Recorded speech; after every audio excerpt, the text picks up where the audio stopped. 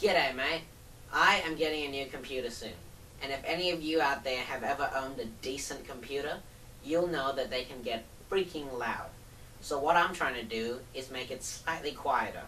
Now generally almost all the sound from a computer is generated by case fan like this. Usually they're bigger nowadays, but this is a typical 92mm fan, and the only way to make it quieter is to actually slow it down. Now there are two basic ways to slow down the speed of a DC motor. One is to lower the voltage, and two is to lower the current, or the amperage. Now there are certain disadvantages and advantages to each of them. For instance, this fan here, the one I showed you before, won't actually start until there's enough current there, and that's about 100 milliamps. So you can start it at 100 milliamps and then lower it down to 20 milliamps, but you can't start it at 20 milliamps. It's one of the things that piss you off. But for instance, this is a different case fan. The microcontroller has different programming on it. It is designed so that it can actually start with a lower current, but you can't start this with lower than about 7 volts. So there are certain advantages and disadvantages. But let me show you how I overcome that. The way I'm going to be controlling my fans is with a transistor, or more specifically a MOSFET. There are two basic types of transistors. There's a BJT or a MOSFET. A BJT, or a bipolar junction transistor, uses an input voltage to control an output voltage, whereas a MOSFET uses an input current to control an output current. What the difference with that is that instead of lowering the voltage from, say, 3 volts to 12 volts with a BJT, I can use a MOSFET to keep the voltage the same at 12 volts, and then lower the current. And remember how I said I was having starting problems before? Well, after doing some experimenting, if I put a capacitor in between the fan and the MOSFET, then I can actually get a jump of current to start the actual fan off. So, yeah. Okay, so here is the basic prototype that I have here. I've got a 120mm fan here, and I've got a ammeter here measuring in milliamps.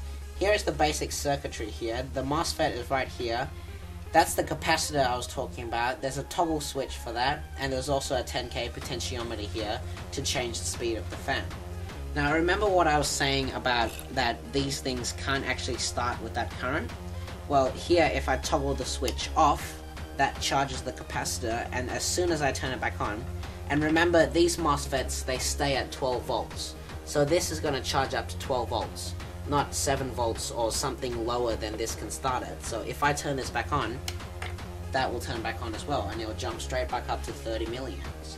And I can actually run this thing all the way up to what this actual fan will take, and this fan likes running at about 90 milliamps almost. Remember, there's a certain voltage drop with a transistor, but that's okay, because now this is running silent as hell, especially if I bring it all the way down back to 30 milliamps here, where it likes to be. You can see that's only running at about 300-400 RPMs, and I can actually show you that on my computer, because there's a little trick that I want to incorporate into this. So here is the same circuit as on the table. It's connected to the battery, and this whole circuit here is connected to this fan. The purpose of this circuit is to control the fan speed. And then I've connected the ground wire and the RPM counter from the fan to the CPU fan header, so that I can read speeds from my computer. Let me show you that right now, because it's actually pretty cool. I'm sorry for going handheld on this, but it's the only way. Now, I'm on my desktop, and this program called AI Suite is going to help me read the fan speed, and you can see the CPU is currently at 0 RPM. So if we come down here and turn this on, get that spinning up, and then come back up here, you can see once that stabilizes, it should drop down to about 3000 RPM. There you go. And you can see that even though we are not running off of the motherboard, we can still control the actual speed. See, if I turn this knob down here, come back up here and check, it's actually dropped down to 2000 RPM. So how freaking cool is that?